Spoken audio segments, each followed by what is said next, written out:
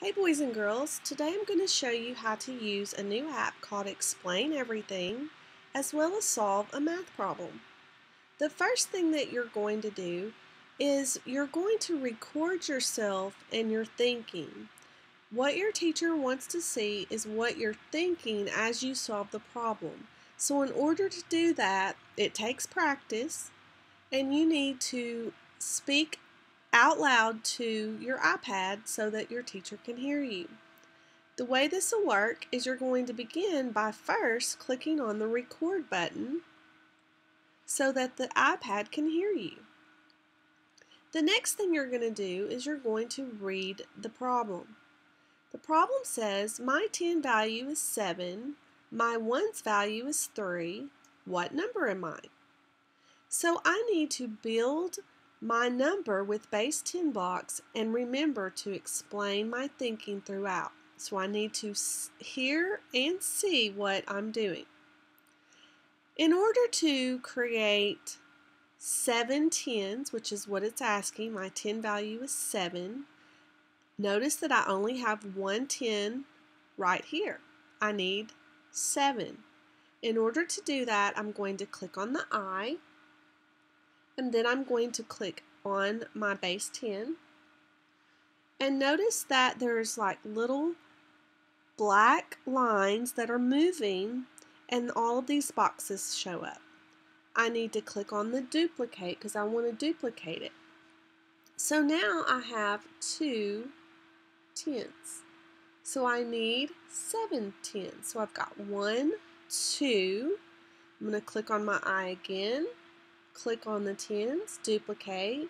Now I have 3. Click on the I, click on duplicate. Now I have 4,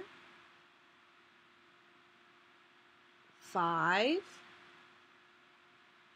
6, and 7. So my 10 value is 7. I have 1, 2, 3, 4, 5, 6, 7 tens. But that doesn't mean that I have 7. I have 7 tens. What number is that? Well, let's count. 10, 20, 30, 40, 50, 60, and 70. Now I need to show that I have my 1's value is 3. So down here is my unit that I'm going to make. I need 3. I have 1 now. I'm going to click on my I and duplicate. And I'm going to click on my I and duplicate again. So now I have 3 1's. So let's count and see what number I have that's represented here. I have 10. I'm going to use my pen. 10, 20, 30, 40, 50, 60, 70, 71, 72, 73. I have 73, and that is my number. Once I am finished, I'm going to click back on my red record button and stop.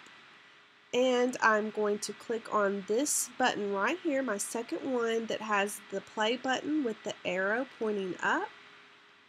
And it's going to ask me where I want to export my movie. I want to export it to the movie camera roll.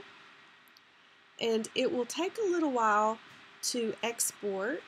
And I'll just wait until it tells me that it's exported, and then I can send it to Shobi for my teacher to listen to.